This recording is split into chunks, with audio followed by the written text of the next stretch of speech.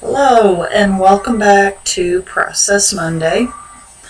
For those of you all just joining us, my name is Sarah and I am going to teach you about a painting technique called Encaustics, also known as hot wax painting, which involves heated beeswax with added color. Normally it's applied to a hard surface, such as prepared wood, but here in more contemporary times, people apply it to different surfaces like canvases and, well, in my case, fabric, which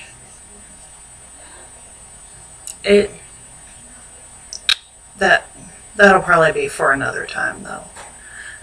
Now the way to make encaustics, the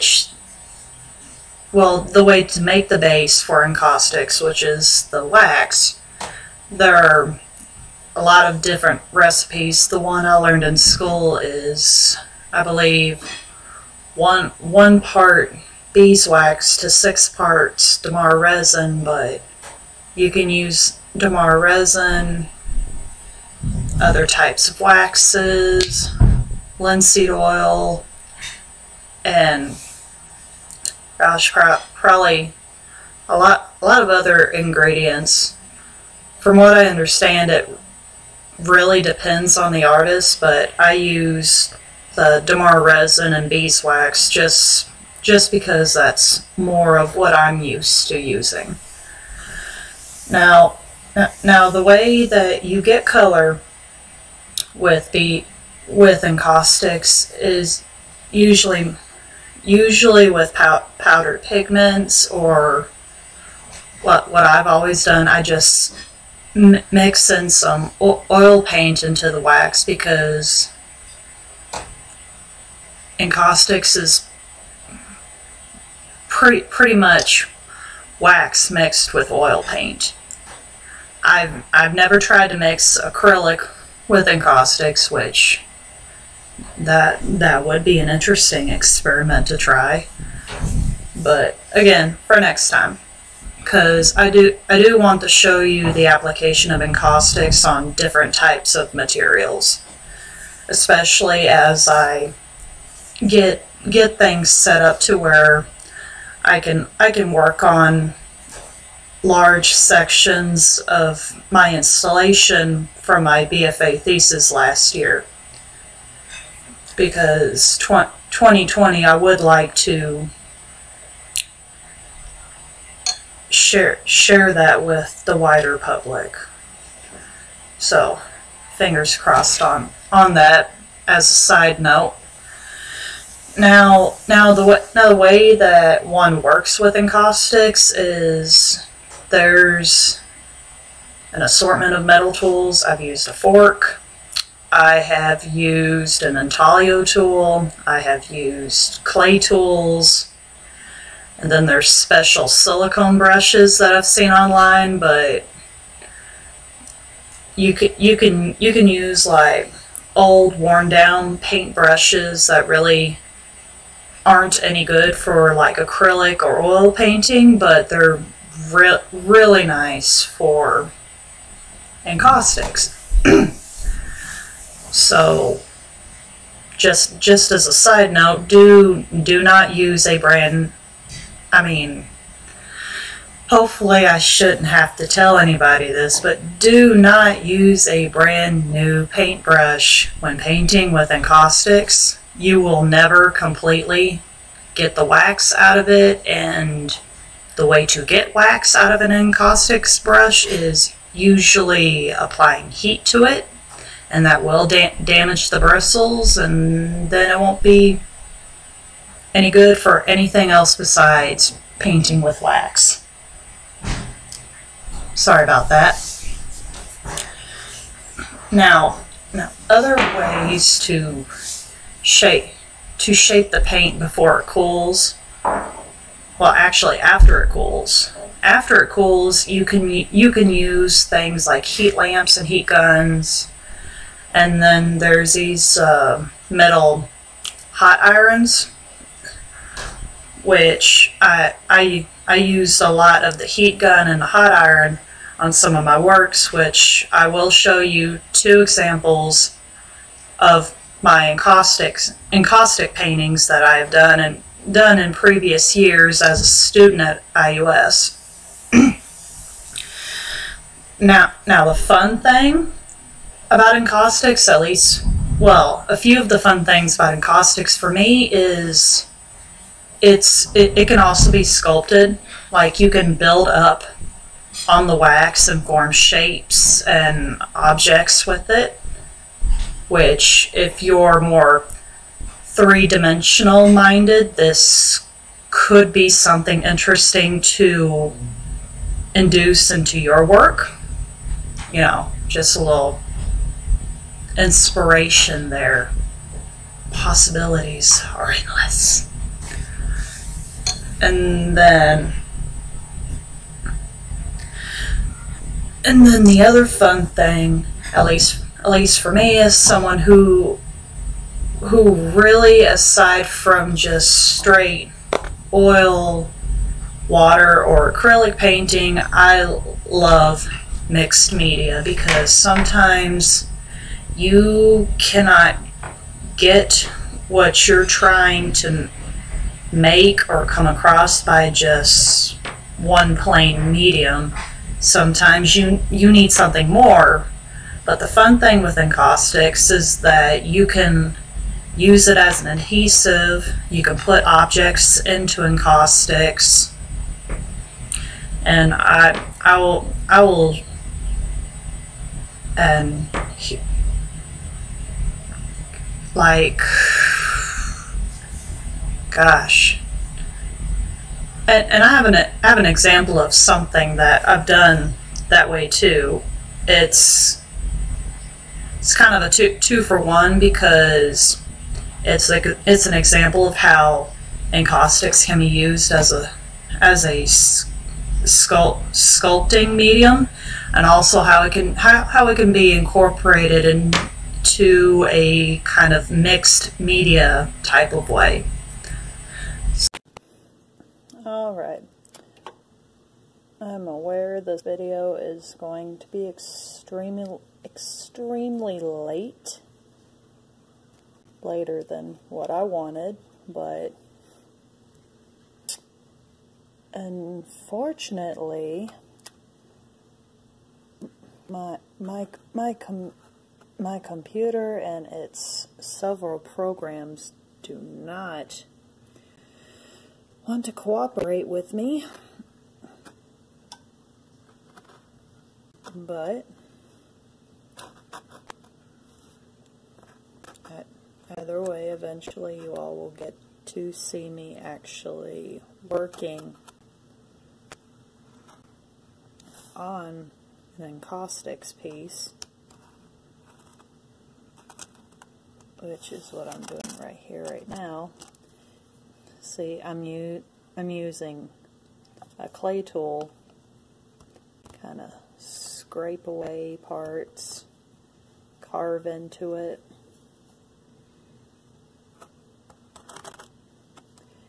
Now, people use hot plates and pots. I am using a wax warmer because why not? I mean, it does the job. So you got me some orange mixed up, because right now that is all I have, but for example purposes it's fine. It's fine. But okay, here is designated encaustics brush. See, cheapy brush that probably comes in all of your starter packs and such, and just apply that on there. See more what I'm doing if I look over the phone.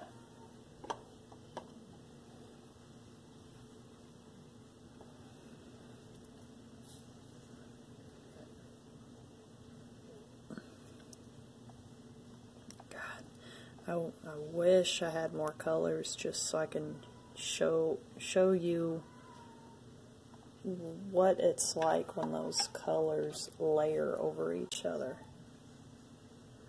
But I will show you here in a minute, instead of with pictures, examples of my work, finished work that involves encaustics. Okay, I'm going to get some of that out by doing that.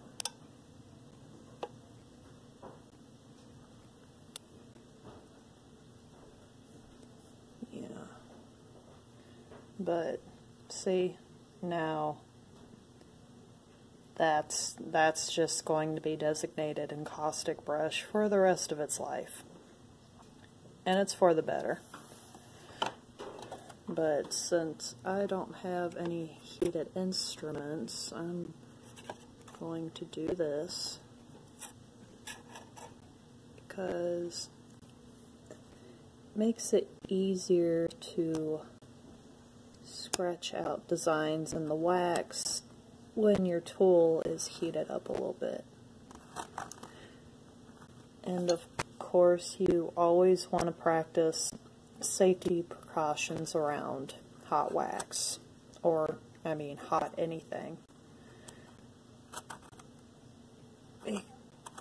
Just take it from me, it don't feel good. It is no bueno.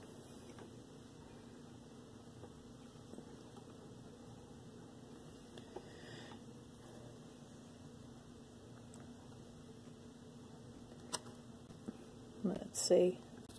I can kind of give you a little. Come on.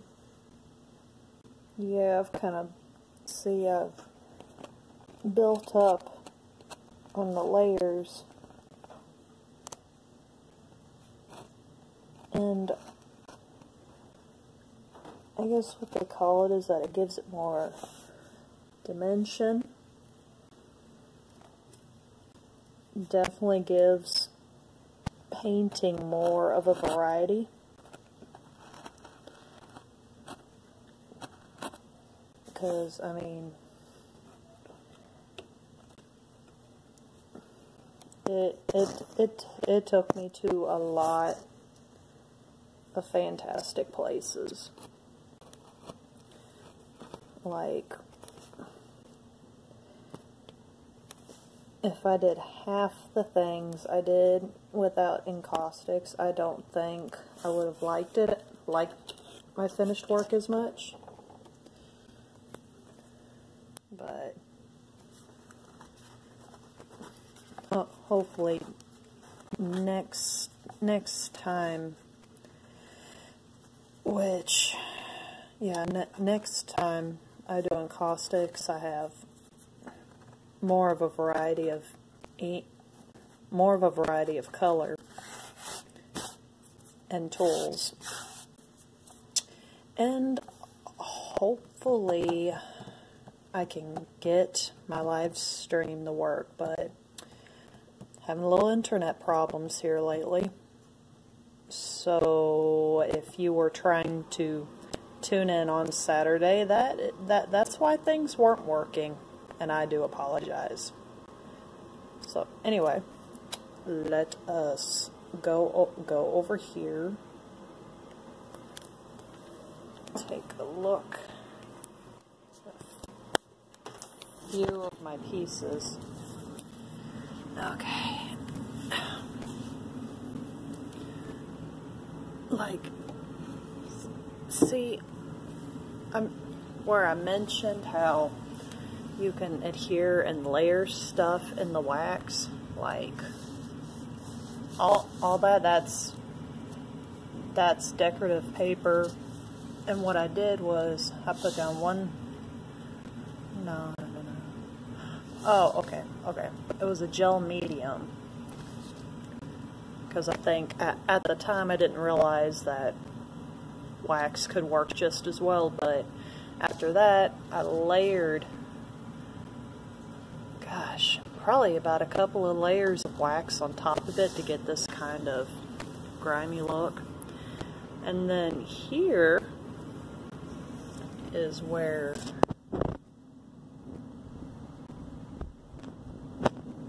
you're supposed to make it brighter. Sorry, I'm using my cell phone right now, so it gives me more mobility. Like, you can see where I built up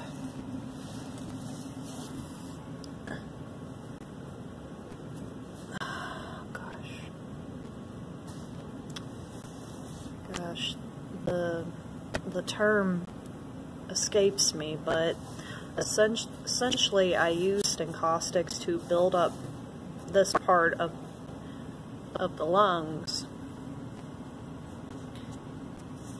to just give it a whole new dimension. Like,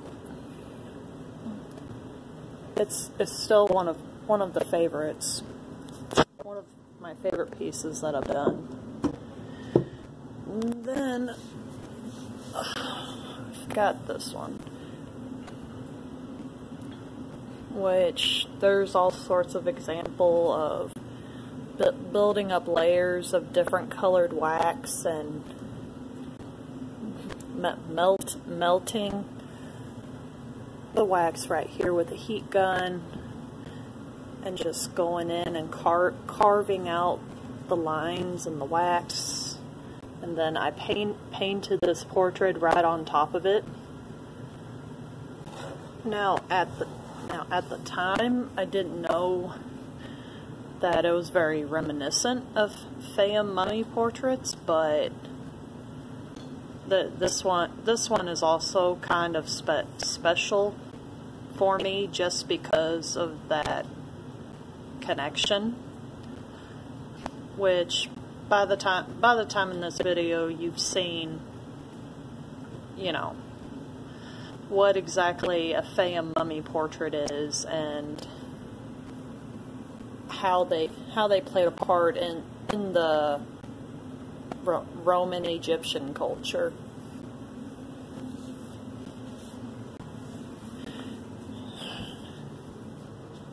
And y'all get to see a little bit of my studio. Alright. And then we got another. See, look at that. I mean, this just excites me.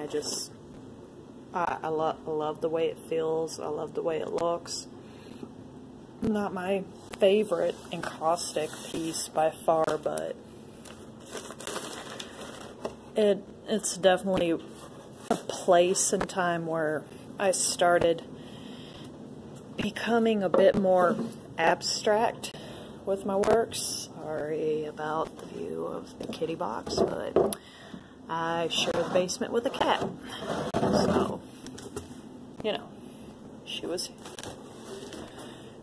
here before the studio. And then got another example of paper layered in the wax, and I believe this is oil paint on top of the wax. Is there, no, there's no encaustics in that one. Here we go. Oh, there we go. And that is Chad. That is brother. I beg your pardon?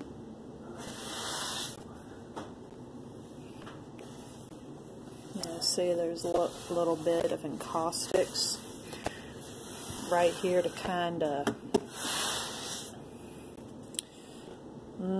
what's the word?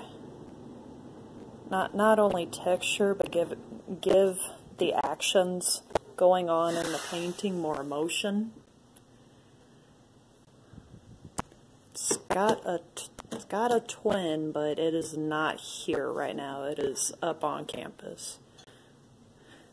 So as soon as I retrieve it, you will see that as well. But anyway,